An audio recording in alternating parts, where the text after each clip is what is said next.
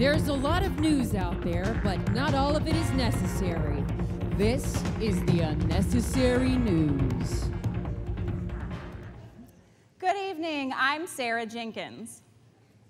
And I'm Jeff Houghton. Welcome to the Unnecessary News. We start with Oscar Mayer, who has announced a new Ice Dog sandwich, which is made from hot dog flavored ice cream and mustard flavored ice cream. It reminds me of the old song, I scream, you scream, we're all vomiting in the streets. Oh, I wish I were an Oscar Mayer Ice Dog sandwich, because everyone would be vomiting in the streets. So My Maloney has a first name. It's vomiting in the streets.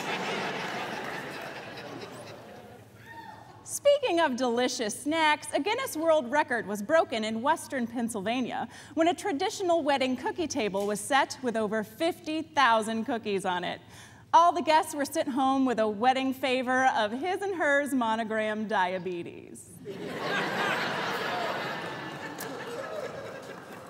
Budget carrier Frontier Airlines recently ran a promotion offering free tickets to anyone with the last name Green to celebrate being named the most eco-friendly airline. Similarly, Spirit Airlines ran a promo giving free tickets to anyone named Crappy Service, No Legroom, and why is this rattling?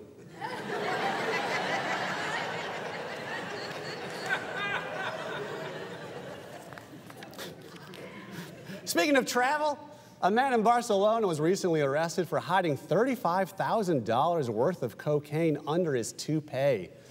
This is a nuanced and complicated story, so we're going to go in depth with some unnecessary commentary. Sarah? Thank you, Jeff. Airport agents became suspicious when the man began to wig out.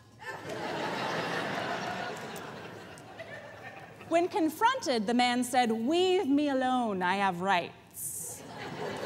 Then he began to play dumb, saying, "Oh, cocaine, I thought you said Rogaine." The police responded, "Sir, we know that is a bald-faced lie."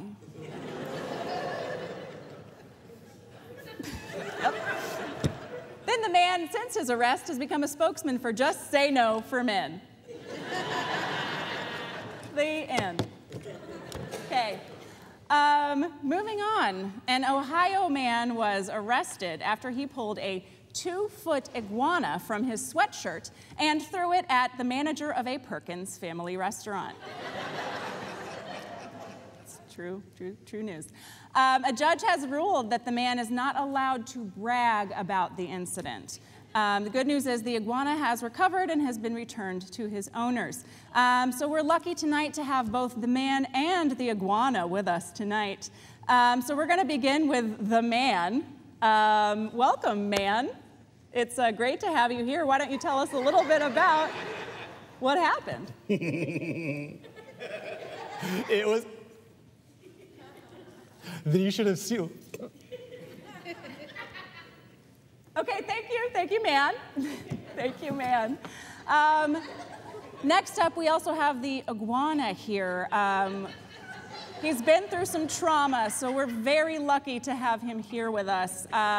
Welcome, iguana. Would you care to comment?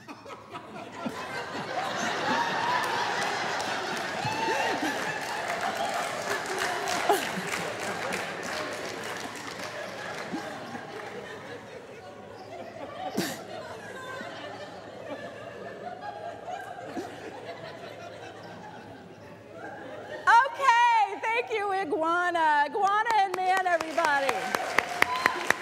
So great. Truly wonderful. Lucky Charms has announced a new bag of marshmallows featuring just the marshmallows from the cereal, removing the cereal.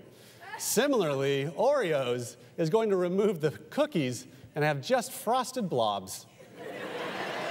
Mike and Ike's has announced a promo of Bag-O-Mikes. And Corn Flakes has announced they're removing their cereal as well, and they're calling it milk. A Florida woman's first date with a man was cut short by a high-speed chase after the man ran from the police at a routine traffic stop. He told the woman he didn't have a driver's license and did not want to go to jail, so he fled on foot, disappeared in through the woods, and has not been located since. Again, Jeremy? It's like, come up with a better excuse, dude.